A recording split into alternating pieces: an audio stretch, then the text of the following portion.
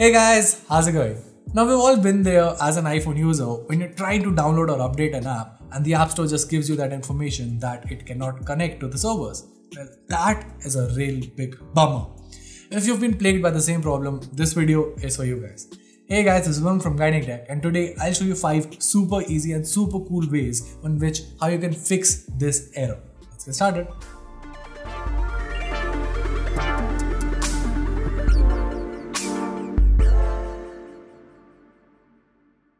Now the first trick is just to restart your device. I know it sounds super simple, but the fact is that over 80% of users have said that this easily just fixes all of their problems. To do so, just go to Settings, General, Shut Down and move the power slider to the right to switch the phone off. Press and hold the power button for 3 to 5 seconds once again to turn it back on.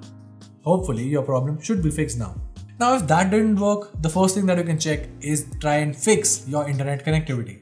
Depending on the active internet connection of your iPhone or iPad, disabling or re-enabling cellular data or Wi-Fi could help set things straight. Now if the error still appears on the screen, turning on airplane mode and turning it back off could help as well. Now another reason why your iOS device fails to connect to the App Store could be due to a mismatch of the date and time settings on your device. To fix that, just head over to Settings, General and then tap on Date and Time. Now just enable the toggle next to Set Automatically. That will automatically update your device's date and time to correspond with the selected time zone.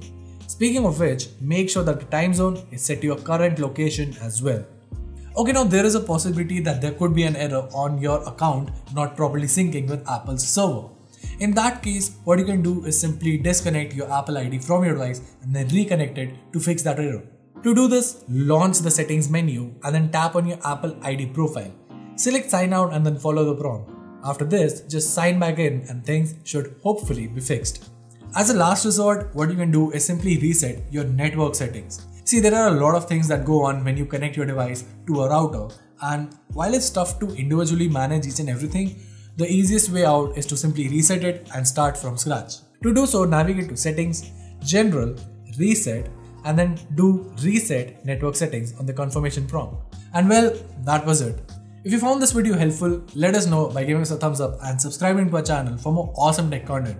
Also, there is a possibility that in case these tips and tricks did not help you, the fact is that Apple's servers could be down as well. So I'll be leaving a link in the description box where you can check the current status of Apple servers to know that right now the fault is on Apple's end and not on yours. Well, this is Varun from Guiding Tech and I'll see you in the next one.